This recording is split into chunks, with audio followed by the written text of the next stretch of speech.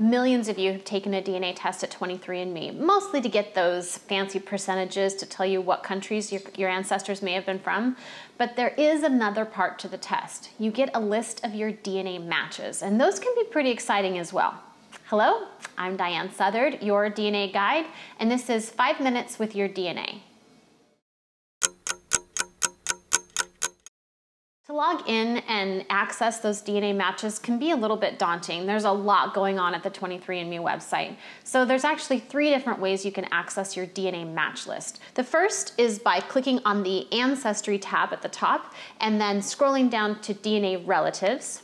You can also access it from a different place on that main menu under Family and Friends and then click View All DNA Relatives.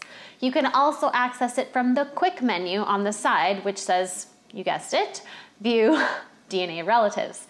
So whichever way you get there, when you arrive, your page is going to look like this, which I feel like is really overwhelming. There's so much information going on here. How do we access it? What do we need to be looking at? What are the most important parts? So essentially, all of these areas could use their own webinar, in all honesty. They all have a lot going on. They all have a lot to offer you. I have gone over all of that in my 23andMe quick sheet that you can get on my website. There's a digital version as well as a print version. So if you really want to dive into these different categories, you may want to check that out.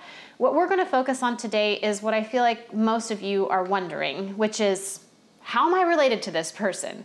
What aspects of the website are going to help me figure that out? And again, there's a lot of ways 23andMe has for you to figure that out. We're going to focus on just looking at one individual match.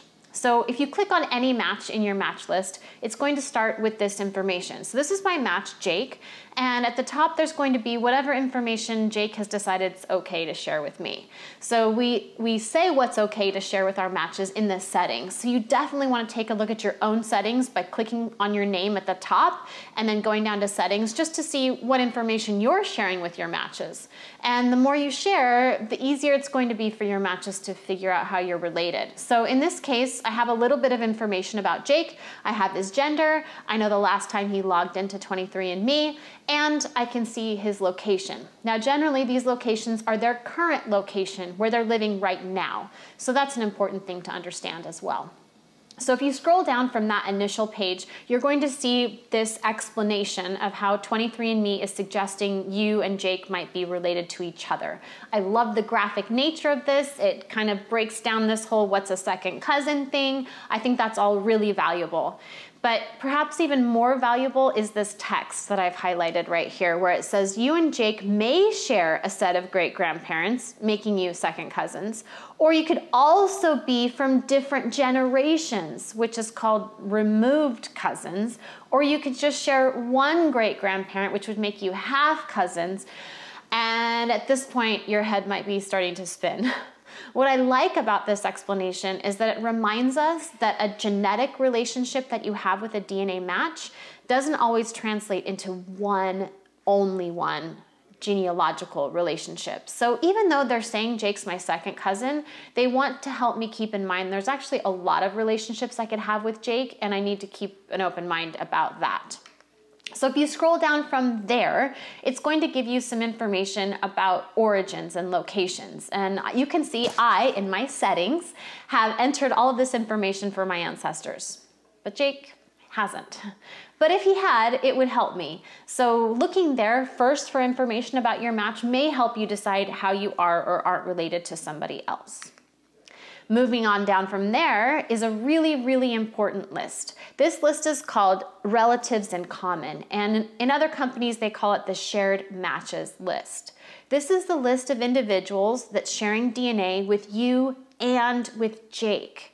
So if you know your relationship to any person on this list, it can help you understand your relationship to Jake. So if maybe you know your relationship to that first match on the list, to James is his name. If you know he's related to you through your mom's side, well then you know that Jake is also related to you through your mom's side. So even if you don't know anything else about Jake, you're going to know that. So this list helps group like genetic matches together. This is like your own little genetic family. These individuals on this list should be related to each other in a similar way. So that can be really, I think, the most valuable way to help you figure out how you're related to a match on your list. So a lot of people ask about this column, this shared DNA column, and it can be kind of difficult to understand because there's all sorts of different designations that 23andMe uses right here.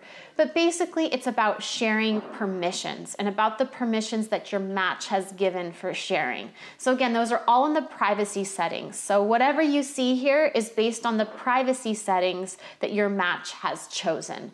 So just keep that in mind, that not everybody's sharing the same level of information, but you can reach out to your match and ask them for more information. So that's the list view of the DNA relatives, and like I said, there's a lot more you can explore here, but I want to just point out this map view as well. This map view is taking all of the personal locations that your matches have shared and putting them on a map for you to investigate. Again, this is totally interactive. You can click on each dot. It will zoom you in further and further to different locations. So if, for example, you're looking to research an ancestor who was born in North Dakota, well, you might want to zoom in on North Dakota and see which of your matches are from that location. If it's a recent ancestor, there's a good chance that they still have descendants in that same area. So that might be a good place to start looking. But whatever you do, do the next step. So you've just learned hopefully a little bit about what you might want to do with your DNA matches. If you close this video and you don't go and do those things right now, you're gonna forget. So this is your homework. You need to do this as soon as possible. I want you to go into your match list and look through the information on that profile page for a couple of your matches. Just get a feel for what kinds of information is in there, how it's different between different individuals. Gather any tidbits that you might use to help you figure out how you're related. And especially review that relatives in common list. That list is going to create a group of people who share a relationship in a similar way. That's going to help you figure out how you're related to this particular person. And then, of course, click on everything. There's so much to explore, especially at 23andMe. There's so many things that you can look at that will help you determine how you're related to these other people. But it just takes a little investigation. I can't wait to hear how your search goes. Tell me how you're using 23andMe. I'd love to hear all about it in the comments. And until next time, I'm Diahan Southard, your DNA guide.